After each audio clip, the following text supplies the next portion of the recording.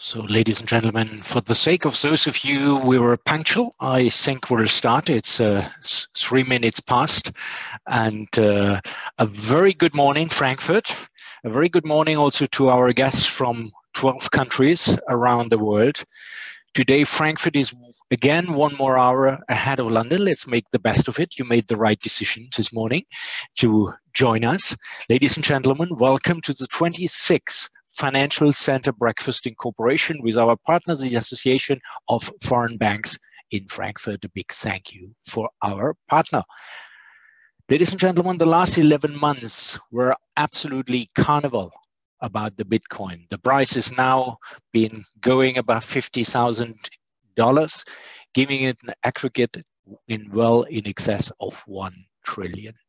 BNY Mellon started handling Bitcoin, MasterCard integrated it into its payment system, and Tesla bought it for corporate treasury. We just wait for central banks to make it part of the reserve currency. The digital currency is an increasing part of the modern financial landscape. Behind such a boom is people's huge divergent views on Bitcoin in particular and crypto assets in general. And here I quote the Financial Times.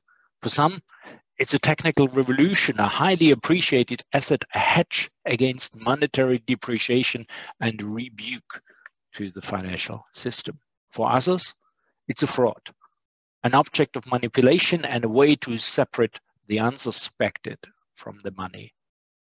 Only one thing is commonly agreed. When we are developing the European capital market, it requires that rules are applied consistently across the board. Crypto assets are a particular area where coordination, a centralized approach are warranted. And I'm quoting here Valdis Dombrovskis, the EU Commissioner and Executive Vice President for Economic Policy. Today, we're delighted to have Jan Ceyssens, the head of Digital Finance Unit at the European Commission.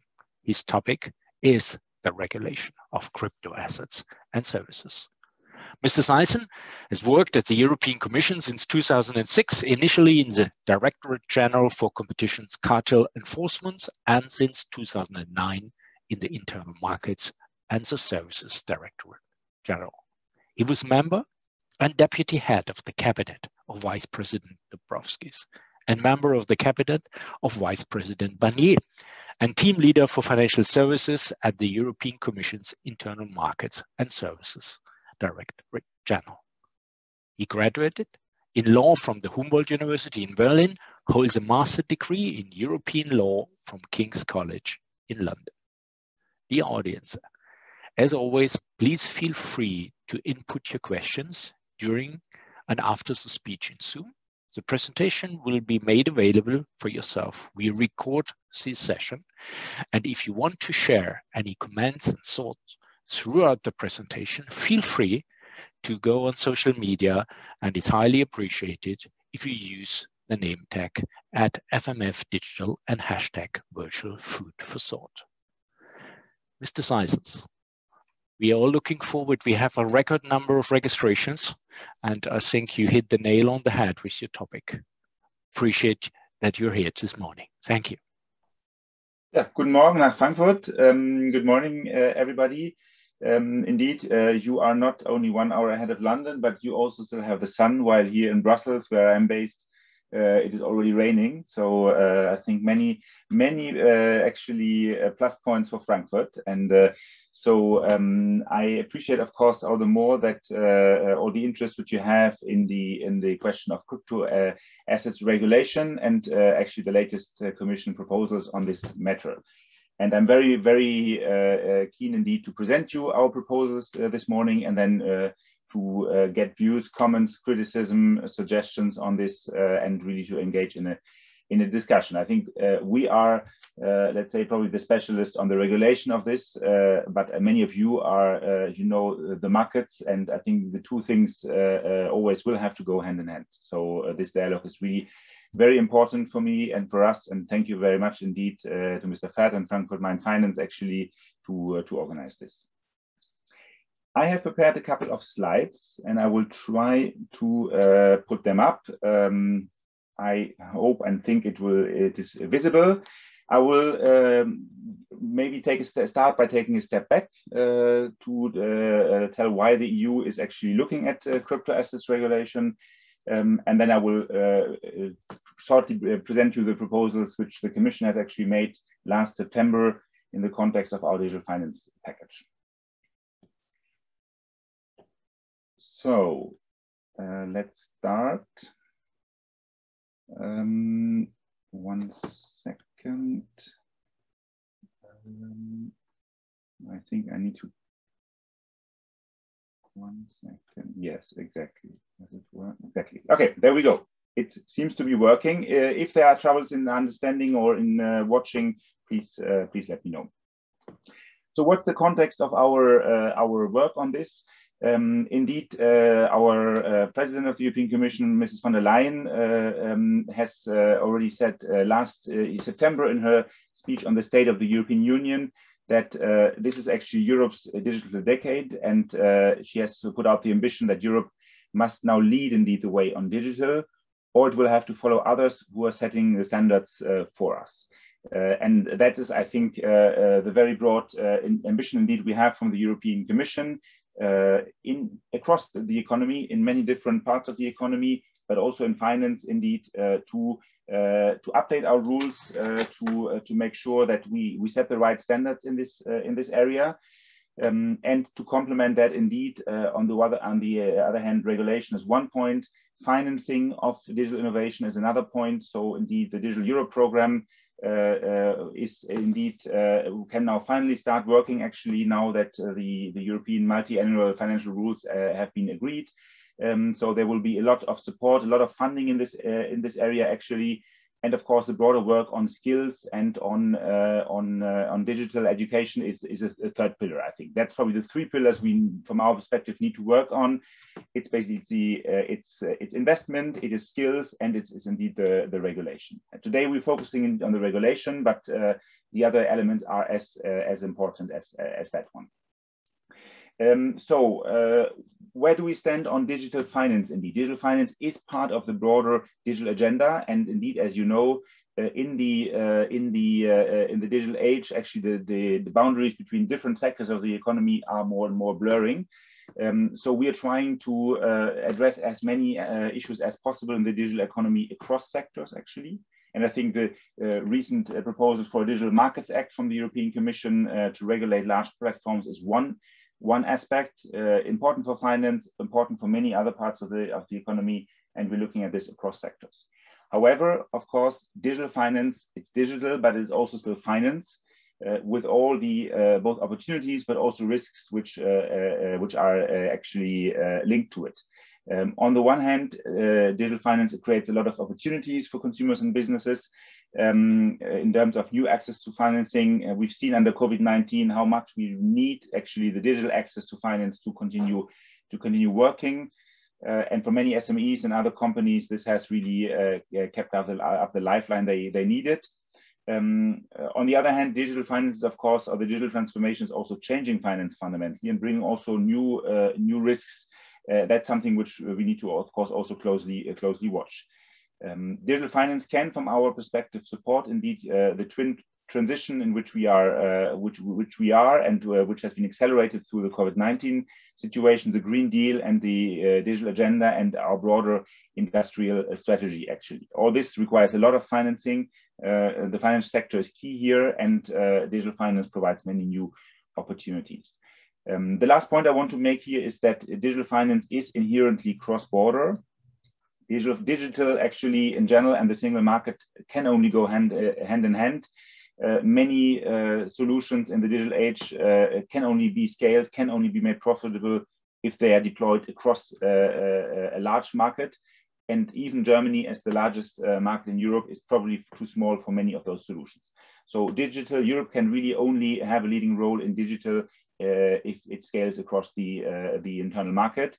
And in that sense, indeed, we have seen when we consulted ahead of our proposals, we've seen actually very broad support for more EU action in this area of digital finance, even among other players who maybe otherwise are more critical towards the stronger role of Europe. I think in this area, everybody is clear this needs to be looked at together.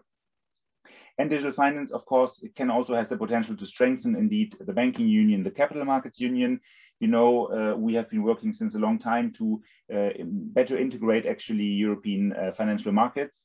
And the potential which digital means of access, of course, have to allow consumers to shop across borders, to allow SMEs actually to finance across borders are quite clear and huge to everybody. So this is really, in a nutshell, something where we need to work together inherently cross-border. Now, what are we proposing actually to promote digital finance in Europe, but also to, of course, regulate its risks? We have had a broad outreach last spring, actually, events across many member states, discussions with stakeholders, consultations, and I think a number of you may have contributed to that. And on that basis, we had set out a strategy for digital finance from the European Commission for the next 4 or 5 years. So for this mandate of the European Parliament as well, where we really have put out the ambition indeed that Europe should be among the leading jurisdictions across the board across the globe in digital finance, and that we want to actually support and promote digital finance in Europe to play a leading role indeed. And we have put out 4 priorities where we see that action from our side can actually support this objective. Now, the first one is to tackle fragmentation in the digital single market. Rules are still very different in many instances from one member state to the other. And I think the topic we have today, crypto assets, is a clear case in point. So by actually harmonizing, creating common rules, indeed, we can enable firms actually to make use of this large single market which we have to actually develop digital solutions. Now, I think the second priority is to make sure that our regulatory framework facilitates digital innovation. You know that finance is, and I mentioned that before, and you know it all, subject to a large host of regulation because of the inherent risk it poses. Much of this is European regulation. And of course, if our regulatory framework is not fit, does not work in the digital age, we have a problem. So indeed, we need to make sure this is not the case. And again, the crypto asset proposals we're discussing about today are a key case in point. Our third priority is the creation of a European financial data space. Data is clearly the new oil, not for the only for the economy at large, but also for the financial sector. And in that sense, we want to promote and support indeed data-driven business models, data sharing, and other methods. And the fourth priority we have is, of course, also to address new risks arising with the digitalization of finance. And in particular, we have put out a proposal on the digital operational resilience of the financial sector to make sure that indeed cyber risks are addressed by all parts of the financial sector, and that actually users, consumers, companies can be sure that if their finance goes digital, this does not mean increased risk of hacking, of fraud, or other risks, basically. And of course, cross-cutting on this is indeed our objective to create opportunities for and to protect consumers. So that's a bit the big picture, and I wanted to still start with this because it sets the frame in a way for the proposals on crypto assets, which we are discussing today. But let's now get to the area of crypto assets. What are the objectives of the specific legislative proposals which we presented together with this digital finance strategy? So those are 2 proposals indeed for regulations which are now being discussed actually in the Council of Ministers and the European Parliament. You know that both will have to agree on these rules before they actually become law. Now the objectives, and we got that clearly from various consultations, also from advice we got from the European supervisory authorities and from discussions with member states. Crypto assets is an area where there's a lack of legal certainty, which holds back very often actually the development of products. We want to support innovation, but also we need to protect consumers. I think the developments around Bitcoin in recent weeks and months indeed have also highlighted that this is a more and more broader issue. We need to make sure that markets are not rigged, that there's a strong level of market integrity. We need to make sure, and that applies particularly to larger arrangements, that crypto assets do not undermine financial stability. and that they do not present risks to monetary policy transmission. And this, I think, particularly relevant, of course, for the so-called stable coins. So how do we get about these to achieve these objectives? We have presented two proposals, indeed, as I mentioned. One is the regulation for markets in crypto assets, called shortly MiCA. And here we are for the first time indeed setting up a common European framework to regulate both issuers and service providers on crypto assets. However, only to the extent that they are not covered by the existing EU legislation. So you know, let's say the scope of MiFID, you know the scope of PSD2 and others. So those rules are there, they remain in place, and a certain amount of crypto assets actually fall in their scope. You are aware of that. Projects have been approved by regulators. If that is the case, that continues to be applicable. If you issue a security, it's not just because you put it on the blockchain that you should be subject to a different set of rules. However, indeed, the MiCA framework is supposed to cover all those activities, all those assets which are not covered by the existing regulation, and in that sense, for example, are covered by the recent law on crypto assets, actually, which also was adopted in Germany. We have seen similar initiatives in France and Malta, and I think all member states, however, have been clear that in the end, all those national initiatives, they would need to actually ultimately end up into a common European set of rules. Why does that make sense? I think I said it already, but want to highlight it again. First of all, it's about legal certainty. Second, it's about the passport, basically. If you have common European rules, it means, well, maybe you will not like all the rules, maybe they may be a bit stricter here and there, but it means once you comply with the rules, once you have an authorization in one member state, you can actually market your services across 27 member states. And I think that's the big plus and the big pro, indeed, of these common European rules also for the market. Mr. Ceyssens, sorry to briefly interrupt you. Please. I think first of all, I'd like to ask a question, but these questions serve the purpose. This question serves the purpose because there are two black blocks on your presentation, and we figured out what the technical reasons for that are. If you would be so kind to withdraw your presentation, we will display it from our end. Okay. And my colleague will make sure it's going to be shown. It's still okay-ish, but it is a little bit of a hindrance in seeing the presentation. We don't want to have black boxes on our presentation.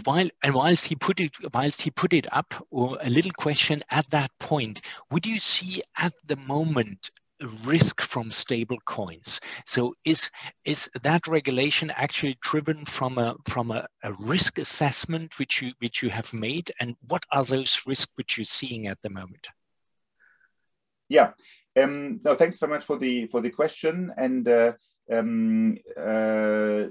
mean, as I mentioned, our framework is a broader framework indeed for crypto assets at large, basically, and there are many items here.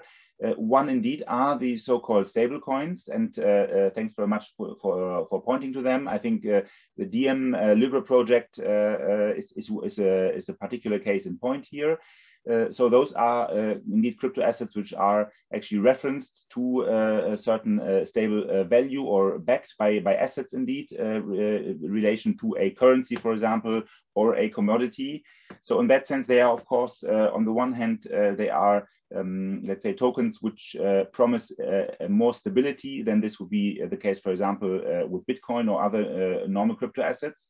Because indeed there is this backing indeed, and this reference to a, let's say, if you want, traditional asset actually. And by this promise, of course, also those stable coins also aim at fulfilling functions in the payments area in many instances. And that is, of course, something where then indeed additional concerns arise and additional issues have to be addressed. And this is why both, and I think in Europe, the finance ministers, but also across the globe, the G20, the G7, the Financial Stability Board actually have highlighted that a particular focus, let's say, attention is needed in this area.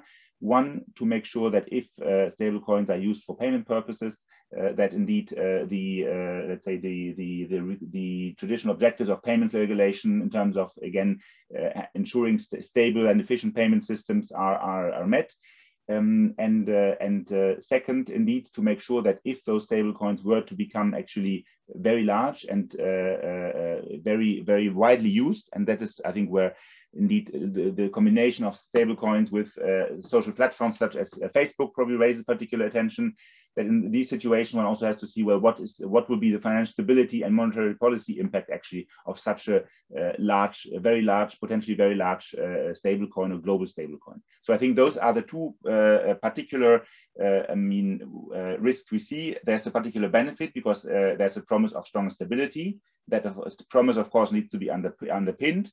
And then, of course, if that promise of stability leads to a widespread use in the payments area, that means also that there are particular risks which are inherent in actually payment systems. And if those stablecoins become actually very large, there are also questions and issues in relation to financial stability and monetary policy.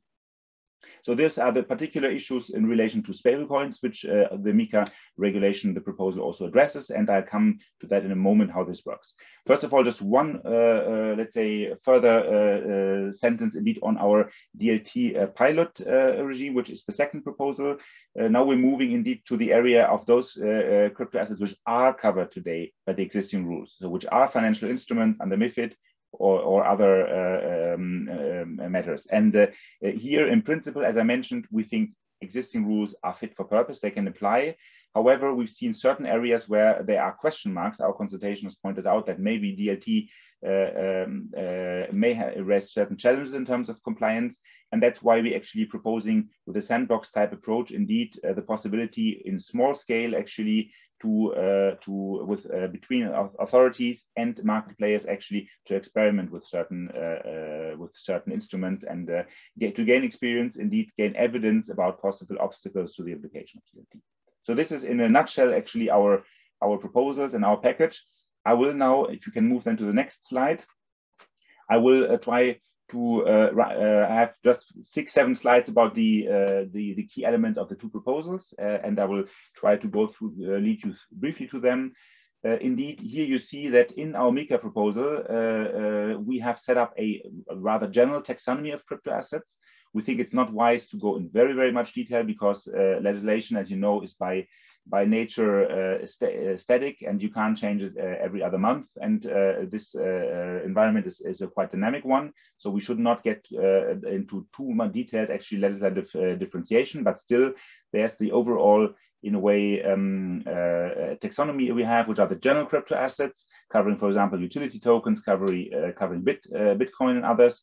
Where we indeed have proposed a broad definition, actually in line also with the international recommendations of FATF on anti-money laundering, and those are covered by general rules of MiCA. Then indeed we have the asset reference tokens and e-money tokens, which I think in the broader sense are the stable coins we just actually referred to. Asset reference tokens indeed meaning a type of crypto asset that purports to maintain a stable value by referring to the value of several fiat currencies or commodities or crypto assets. And indeed then the electronic money tokens, which indeed are also referencing an asset, but a particular one, namely one single currency. And in that sense are very close indeed what we know today as e-money, and which is today covered by the e-money directive, basically. So those are also asset reference tokens and e-money tokens covered by MiCA, but with specific rules, because indeed here there are, for e-money tokens certainly, for asset reference tokens potentially there can be a use for payment purposes, so additional actually rules and safeguards are necessary.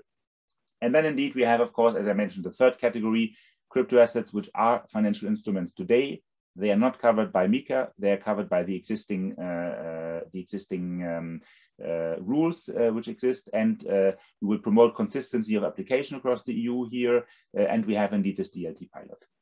If we can then move to the next slide.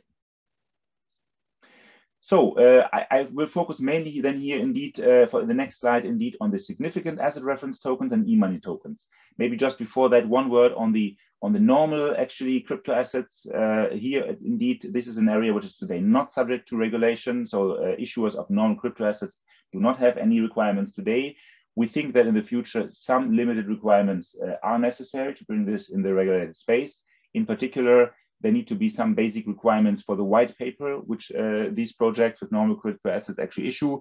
which needs to be issued, which needs to be clear, which needs to be informative, and so that investors indeed know what they are buying. And that is, I think, the basic requirement we're having here. But for the rest, indeed, this is an area which is relatively not regulated today, and we bring this slowly in the regulated states. If we're talking about indeed asset reference tokens, and in particular significant asset reference tokens and e-money tokens, there, as I mentioned, we have proposed stricter rules. The European Banking Authority actually, because those items will likely be used across the EU, can classify indeed such tokens as significant. And that means indeed, based on a number of criteria, basically, and that means then indeed, if we can move to the next slide, that means indeed that then also particular rules would apply. So we have here again an overview of the different rules, regulation, and supervision of the different crypto assets. Indeed, we have the normal crypto assets, no prior authorization, but we're suggesting indeed that a white paper needs to be done. There are general obligations in terms of actually fairness and honesty, but no specific supervision actually of the crypto asset issuer, only ad hoc powers indeed for the supervisors. Then we have indeed the asset reference tokens, where indeed there are stricter requirements, including particular, of course, on the reserve and the own fund. If you are claiming actually that your asset is backed by a reserve, you need this needs to be backed up, this needs to be supervised, this needs to be actually made sure that this is actually the case. I think that has traditionally not always been the case in the case of some of those tokens. So this is something where indeed actually rules are necessary. If those asset reference tokens actually become significant, so they become potentially widely used, largely spread indeed, there can be higher requirements, and there can there will be a supervision by a European authority.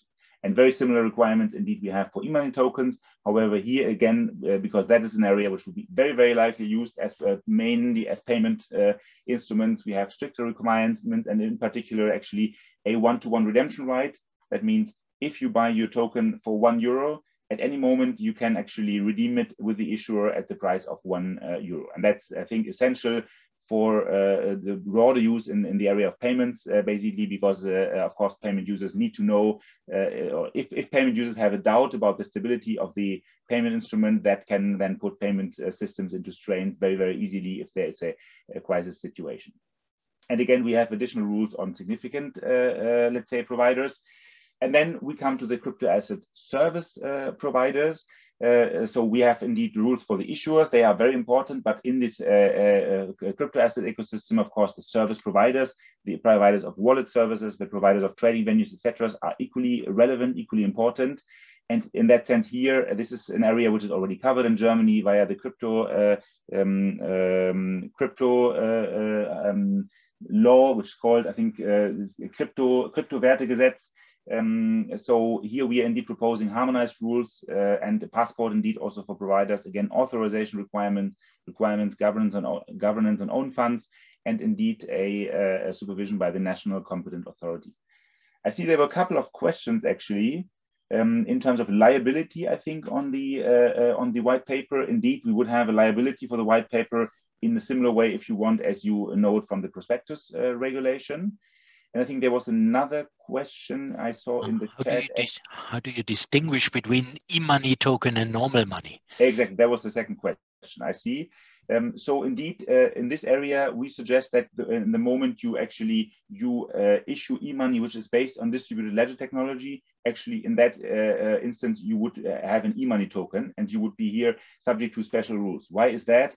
Because we do think that actually an e-money token based on distributed ledger technology has quite specific features, which will be subject to a quite different ecosystem actually with crypto asset service providers, etc., for example, and it has also much larger potential indeed to scale up, to become significant. That's why then compared to normal, actually traditional e-money, that's why in this case actually specific and dedicated rules seem to be actually warranted. If we can then move to the next slide.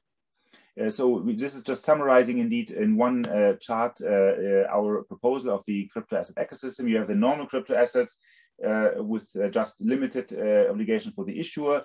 you have indeed asset reference tokens, prior authorization, capital requirements on the reserve. You have the e-money tokens, where on top of it, particularly, you have a one-to-one redemption right, very close to e-money. And then underlying this, indeed, you have the rules for crypto asset service providers, for those who offer service of custody, of trading, exchange services, execution, placing of orders, etc., where indeed we have authorization regime and certain requirements. If we can then move to the next slide. So this was, I think, in a nutshell, an overview of our MiCA proposals on crypto assets. And we are then moving indeed to the DLT pilot. As I mentioned, this is now we'll go into the space which is already regulated today, which is subject to actually MiFID in particular. And the idea here is that we are seeing an interest in developing a secondary market for tokenized financial instruments. And we would like to actually test this, promote actually the uptake of DLT in the trading and post-trading area, and also enable market participants, but also the EU regulators to gain experience. And we want to break indeed the circle where basically we are not sure there are regulatory uncertainty, difficulty to identify regulatory obstacles on the one hand. On the other hand, also the market is not really developing yet fully, so we don't really know what's the chicken and what's the egg. Is it a lack of actually adjusted rules, which is kind of holding back projects, or is it other things? And so the idea is indeed to gain limited experience here. If we can then move to the next slide. And I see that there are further questions on MiCA. I would maybe now finish on the DLT pilot, and then we can come back to those questions. So what we are proposing here is indeed that DLT market infrastructures can request exemptions from the requirements in existing European legislation, MiFID, CSDR. You know that unlike other jurisdictions like the US or others, we have in Europe a lot of, let's say, detailed rules in our legislation.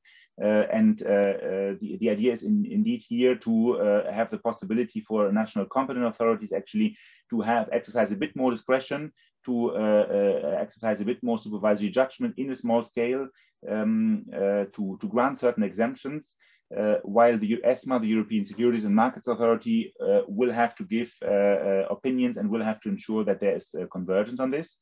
And of course, we need to maintain a level playing field across the EU here. So exemptions are quite limited, are limited to small, actually less liquid markets, are limited to few categories of instruments, shares and bonds, and are subject to additional conditions attached to it. And of course, this regime is optional in the sense that no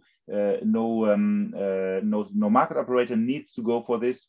No national competent authority, no supervisor has to actually grant any exemptions. It's a possibility, basically. If we can then move to the next slide. Just to highlight a bit more the key attributes of this. Indeed, as I mentioned, it's a quite limited pilot project because the idea is precisely to actually gain experience without reaching any, let's say, issues which could have financial stability dimension. So indeed, shares with a market capitalization of the issuer below 200 million euros. And bonds are similarly capped below 500 million euros, and overall caps of the size of the DLT market infrastructure. We can then see indeed coming up within these kind of tightly framed areas, we can have the possibility indeed for DLT marked MTFs and DLT security settlement systems.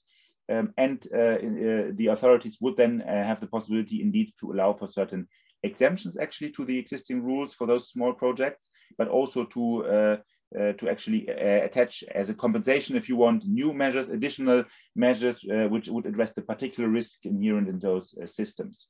And those actually exemptions, those possibilities could be granted by national competent authorities up to 6 years. Again, as I mentioned, this is something which is there to actually to gain experience and then to take stock how the market develops. Is there a case for changing our rules on a broader scale or not? Are there new risks arising? Are maybe risks being reduced, for example, because the settlement times are being limited, are being reduced because trading and settlement can take place in the same logical second? And what is the experience we can gain with this? If we then get to the next slide. actually, I think that would actually finish my overview of our proposals. So again, I talked to you about the general digital finance strategy of the European Commission, how this fits into the bigger picture. I presented shortly indeed the MiCA proposal on markets and crypto assets, which covers those items which are not covered by existing rules. And I then presented to you indeed the DLT pilot, which allows for experimentation at small scale actually within the existing rules. I think this kind of concludes with the overview I wanted to make. I think overall, as I mentioned, our objective here is to provide legal certainty in this market, to make sure that the risks are addressed, to also provide legal clarity and the regulatory system, because we know that many of those projects can really only scale up if they're subject to regulation. Many investors will only go into certain asset classes if there is, let's say, legal clarity, if there's a clear regulation.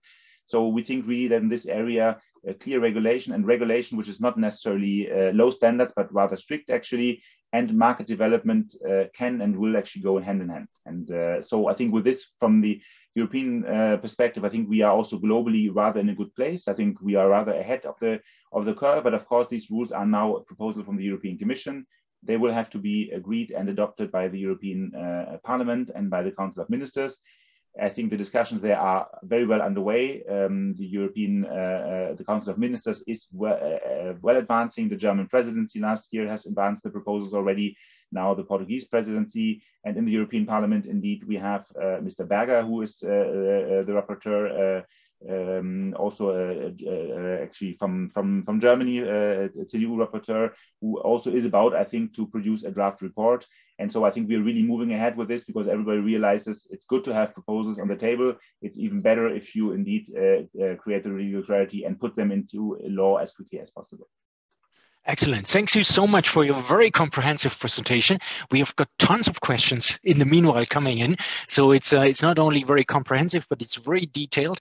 So let me start with the first question: is the stablecoin. What actually makes a stablecoin stable? Is it the stability in the sense of consistently reflecting the value of the underlying assets, or is it price stability of the underlying asset itself?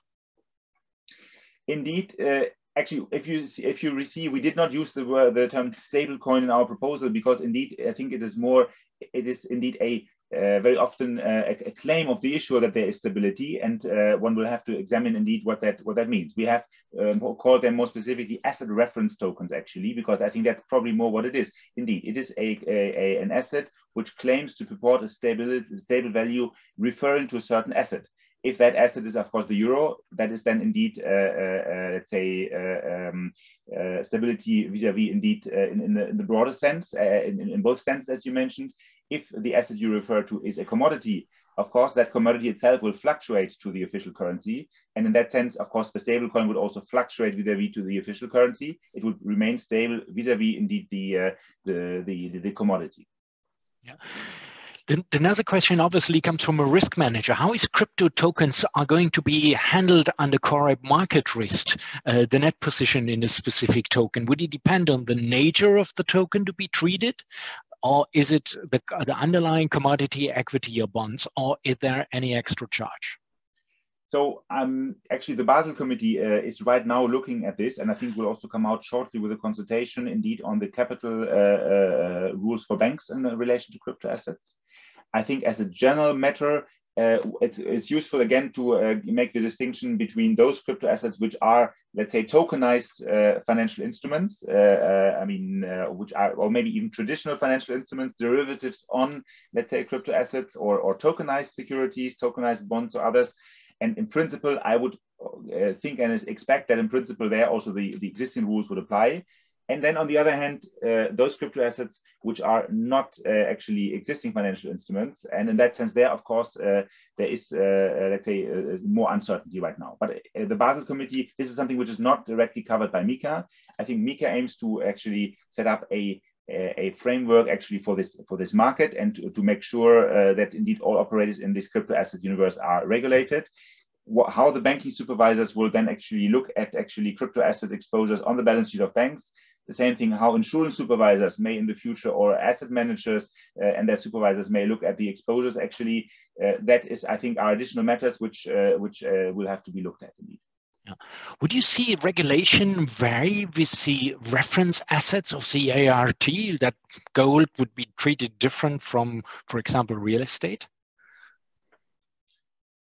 Well, I think there would be a big difference, for example, between gold and real estate, in the sense that real estate is not fungible. In that sense, actually, we cannot expect, I think, a trading on financial markets in the same way as you would expect that in a commodity. So I think a tokenized real estate is something which actually our proposals would not cover, because indeed this is a tokenization of a non-fungible specific right, actually, which is very important. But probably then at that stage you do not have a need for all the kind of far-reaching rules which you have in terms of market integrity and other matters, actually, to ensure protection of investors. So I think that would be the big difference. A commodity is fungible. A crypto asset linked to a commodity in that sense would be covered by our rules, because we can expect that there potentially can be trading actually happening. Financial markets can develop, actually, whereas that's not necessarily the case for just tokenized real estate, or you can continue tokenized theater ticket or tokenized any other right, basically. You've already briefly touched upon where MiCA stands in the global context. Are we really a first mover, or even are we expecting it to replace USDT?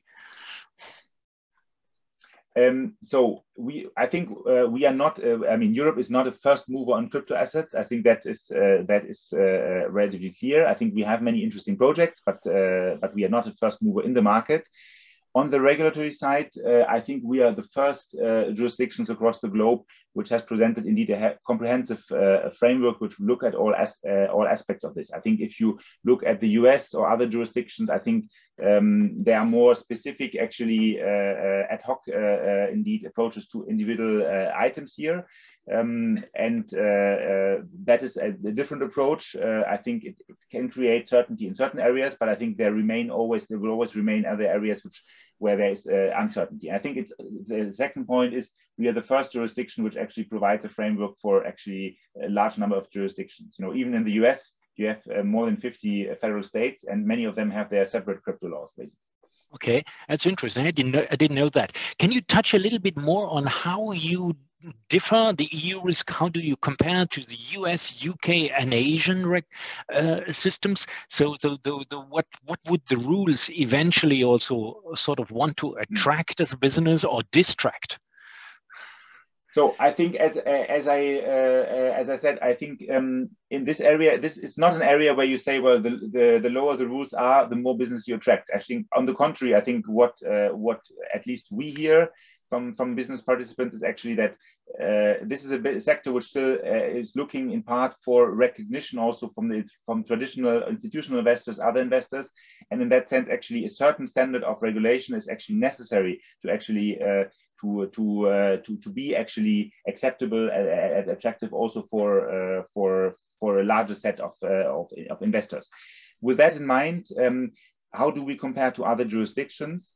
I think let's start from those ones close to us. I think the UK has just issued only a consultation. They are less advanced than we. I think in terms of the regulation of stablecoins, this is pretty much very close to what we have also proposed, actually.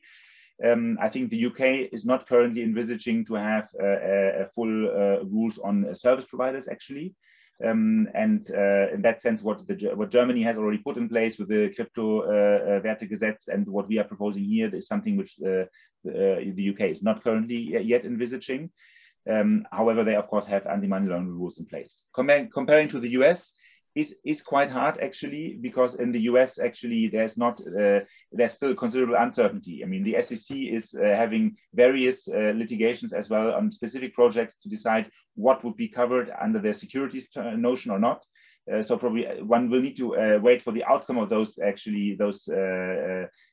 matters to see what the situation will be, and one will have to see how the new administration actually will look at these matters. So that's still, I think, open very much. So to be seen. Yeah, are central banks actually involved in these discussions? with digital Central currencies? banks are involved in these discussions, and I think that's also one of the questions which I think one of the participants asked indeed on the role of the European Central Bank in our proposals. Central banks are particularly involved indeed in the question of stablecoins because they could have implications for payment systems, for also monetary policy transmission if they are widely used. And in that sense, this is a matter of great attention also from the central banks. We have indeed, for that reason, also for indeed these stable coins, we have proposed indeed that the European Central Bank should actually would have to give an opinion on each of these projects actually before it is approved actually. As I think one of the participants rightly pointed out, the ECB has recently called to clarify that indeed such an opinion would have to be binding. And that if the ECB says now that this project actually has monetary policy, raises monetary policy concerns, then it should not be authorized. I mean, that's something we're discussing these days. I think in practice, we are all clear and expect if a central bank actually says no, this project raises concerns, I would not expect any supervisor actually to authorize it. So in that sense, I think this is something which, I mean, we're discussing the details, but in principle, it's very clear if these stable coins become, I mean, significant, if they become large, actually, if they raise financial stability, monetary policy concerns, central banks need to be satisfied with them. Otherwise, they won't be able to go ahead. Yeah. We have another 10 more questions and 10 more minutes. So I'll ask you to be really concise on each and every of them. The next one is very specific. Is there a possibility to safekeep DLT transferable financial instruments at a custody bank so that an institutional investor doesn't need to go directly to DLT SSS or DLT MTF? The pilot regime doesn't foresee it set up in the proposal yet, according to the questionnaire. That is correct in the when it comes to traditional securities which are not covered by MiCA, but indeed by the traditional markets regulation. That is indeed correct. The pilot does not cover this. You are right. Indeed, that is something. So it would be interesting to discuss a bit further whether there's a need actually for possible additional adjustments here. It's not something which came out strongly at the time in our consultation, but very happy to discuss further. Yeah. The environmental impact, is that a consideration? Is it eventually even a risk? And what do you say about that? Absolutely, it is. I mean, I think the energy consumption of some, I have to say, certain, let's say, DLT-based projects, certain crypto assets is quite flabbergasting. I think there are other projects which have a much better, actually, let's say, energy profile, if you want. And so I think our perspective on this is that we need to make sure we need to promote actually those technologies which are less energy consuming. I think, for example, the proof of stake and proof of work are two different approaches here, which have very different profiles in that respect. And so our idea on this is actually to indeed, you know, we have the whole area of sustainable finance. You know, we have a taxonomy actually, which defines sustainable financial activities. So our idea on this is actually to also distinguish here. We need to distinguish DLT technologies which are actually sustainable, which are green, and those which are not. I think it is not something which is inherent in DLT that it is necessarily more energy consuming than traditional system. Let's not forget also traditional systems are, I mean, require a lot of energy. They are basically based on ICT and they have a footprint basically. So we need to make sure that indeed on traditional and on blockchain, actually the most energy efficient technologies are being promoted. Yeah. You already asked a part of the next question is, do you see a competition between regulated, non-regulated asset classes? Do you see a competition between good regulation, lesser regulation for business? What do you see the competitive landscape is going to look like? I think it depends. Like if you do competition analysis, you know that there are different markets. You need to define your relevant markets basically. Who is in competition to whom? And I think in one part, indeed, when it comes to more traditional financial markets, also institutional investors, I think probably completely unregulated instruments will have a quite hard time over time.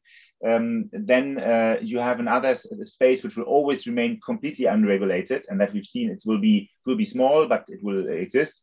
And then there will be what is in the middle, indeed, where there may be indeed certain level of competition. I mean, I think our proposals are clear in the future.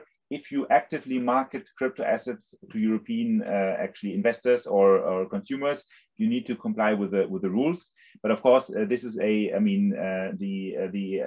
cyberspace is global, so I mean, our attention is not, and we cannot indeed prevent people on their own initiative to decide that they want to get exposure to third countries and other matters. Now we have $100 million question here is, will you see that those regulations would be harmonized? Are there any mechanisms which you see are going to be set in place for that? So in the EU, actually, MiCA will fully harmonize matters. Across the globe, we are working with the regulators in various fora, Financial Stability Board on stablecoins, IOSCO, CPISS, CPMI, actually on some of the more payments, some of the more securities aspects. We are looking at convergence, but I think there's a limit to it, because traditional securities legislation is also not extremely convergent across the globe. Actually, the US approach is quite different from ours. So there are limits to how strong the global convergence can become. But I think it's important, and we're working on it. Now we have a question towards market infrastructure, DLT. Would you foresee that there is a danger of a parallel regime, because the DLT pilot has been prolonged over 6 years, and how can you make sure that the investments made in the market infrastructure are safeguarded? So the DLT pilot is only for small scale projects. In that sense, basically, there's no risk at all of a parallel situation when it comes really to a significant part of the market. The DLT project is accessible both to existing infrastructures and to new entrants. So basically, to the extent that there's a parallelity, I could see a parallelity within certain companies actually themselves, basically, that they operate a full market infrastructure and then in a DLT base. That I could see, and I think that I would not have any issues with. I think actually I would rather welcome it. On a post-authorization supervision, the ECB has recently had an opinion on MiCA and called for greater powers to supervise on a financial stability oversight perspective. What are your views on that? Yeah, I think I already addressed it before, that in the sense the ECB has asked indeed to make sure if they say no for monetary policy reasons, then it should not be authorized. And in practice, that is, the result which we would be getting at, I guess. I mean, I don't see an authorization against the opinion of a central bank.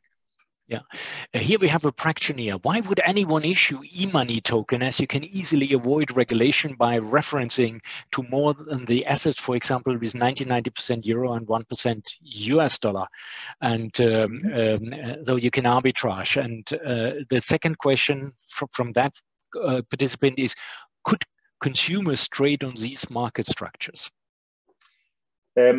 I mean, whether consumers can trade on these market structures or not, it would be the same situation as today. You know how it is. What are the rules indeed? So that would be quite similar. The question of, let's say, circumvention is a key one, and it's also a very difficult one, because let's say in the traditional regulation we have very clear categories. Something is a payment instrument, it's a security, it's an investment fund, the other thing. I think what we're seeing in this space here is actually that the different functions are blurring every now and then, and that of course puts the regulator who needs to classify and kind of box things to apply certain rules into problems. So we are working actually on this, precisely this area. This is so if you are basically having 90% euro, 1% US dollar in our rules, you would be an asset reference token actually in our proposal. You would still have quite strict rules applying actually, but you would not be subject to one-to-one redemption right. But that is also the question how it can even apply. I mean, if you basically if you are not 100% in one currency, what is then the reference point of the one-to-one redemption right? And what kind of, you get the money you paid at the beginning, but then it's not really an asset reference token. Then you're really referencing to the initial currency. or do you get back the market value actually of the different parts of the token? So it's a quite complicated question. So do you see in future an ETF on BTC? Sorry, I didn't get that. Do you see in future that we will see a regulated BTC ETF? I don't know. That we will see, that markets will show, basically. Yeah. Are there any plans to go to the direction that Liechtenstein went, that we will have crypto laws regarding civil and property law aspects of crypto assets? I think that's a matter for member states. The civil laws in Europe are not harmonized. I know that Germany is just finalizing their law on the electronic security, and I think those are matters which are primarily indeed for the member states. We have, the idea of harmonized civil laws in Europe has been around for a long time. Some people think if we move into the digital age, then it will be easier. That's not our assessment. Even in the digital age, the issues are the same. So I think that's something which member states need to sort out. Yeah. And again, we have a fractioneer in a sense, since the progress of DLT tends to be measured in months or weeks. Why don't you draw the conclusions from the pilot regime faster? Shouldn't we move quicker on that one? And couldn't the pilot regime be made more flexible and adjust dynamically in volumes, instruments, and participants to move from there? We can always draw conclusions faster, but we also get from market participants, if we tell them right now only you can do this only for 2 years, it would probably not, for many of them, it would not be worth the investment actually. You also need a certain legal certainty actually. That's why I think this period is good. If we have conclusions earlier, we can always draw them earlier, but who uses the pilot will know at least for this period of 5-6 years, you will have certainty that the rules stay as they are. Why are ARTs not regulated as investment funds or a certificate? If something is an investment fund and if it's covered by the existing regulation, that will also be the case in the future. If you want, you can see this MiCA on ARTs. You can see it as a circumvention rule, as a regulation which captures those cases which are not actually coming into the existing rules. But the moment you fulfill the functions and the definitions of the existing rules on investment funds, you're covered by those. So 2 last questions, and thanks very much for really speeding up. You're doing great. Thank you very much. Utility tokens continue to escape regulation. Is that correct? No, utility tokens would be one of the categories of the general crypto assets covered by MiCA. That means you need to put up a white paper, and the service providers, the wallet providers and others, they will be subject to regulation. The only difference, the only nuance is if it is a non-fungible token, and we discussed that before with the real estate token, then it's a different thing, because then we don't see financial markets even potentially developing, and then there's no point in applying all this regulation. And the last question, I think a lot of it you already answered, so you can very, very well make that your summary remark. What do you think about the recently proposed amendments for an ECB authorization under MiCA for asset reference tokens? So I already mentioned that there are a couple of ideas around. One is that the ECB as central bank needs to have a binding opinion, and I think we discussed that before. If the central bank feels this is a threat, then probably there shouldn't be an authorization. I think another question is who is the authority who actually supervises these stable coins, if you want. And there, I think something to keep in mind is that the ECB is responsible for the Eurozone. But what we are having here is, of course, an internal market. That means with passporting. That means if you are actually issuing your project in any of the 27 member states, you are able to actually distribute it across all member states. And that's why, from our perspective, the European Banking Authority is better placed for this, because they have powers across all 27 member states. Maybe in the future, if the Eurozone will further expand, this problem will go away. I think then we can surely look at this again.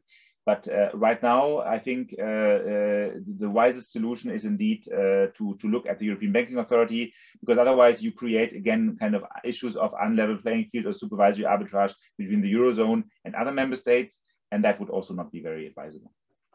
Jan Ceyssens, what a ride. You gave us 60 minutes of compact knowledge. Thank you very much. You've been doing great. Just one of the participants wrote excellent sessions. Thank you both. There is not much more to add. It's been great having you here. I hope very much that it's not the last time. It's certainly to be continued. Thank you very much to take up that pace this morning. Ladies and gentlemen. thank you very much. And I hope, of course, there will be many projects in Frankfurt in this space in the future. So good luck with that. We certainly will. Take care. All the best. Bye for now.